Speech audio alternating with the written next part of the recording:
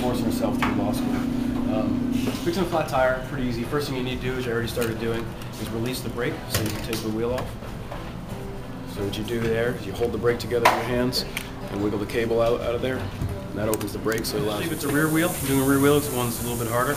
You want to make sure that the gears are shifted all the way to the bottom, to the hardest gear in the back. It makes it the easiest getting the wheel off.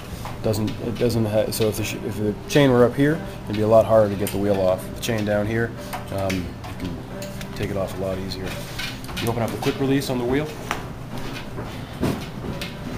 You open up the quick release, hold the derailleur out of the way, the wheel comes right off. So once it's flat, you get a couple of these tire levers here. Got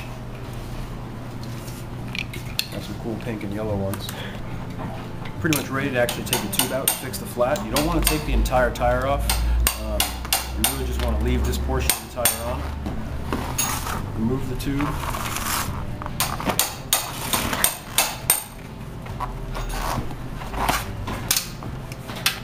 You see how I've got part of the tire still on there?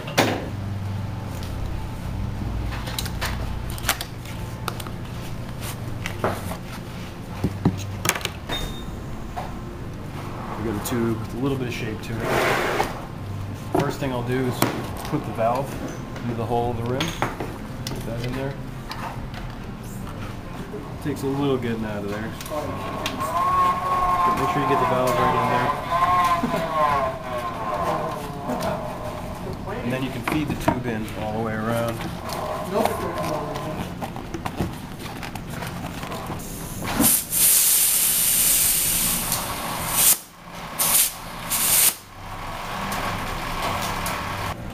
And that's pretty much it. Cool. Just get this back up.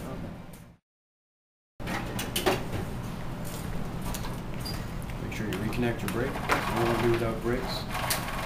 The brakes are all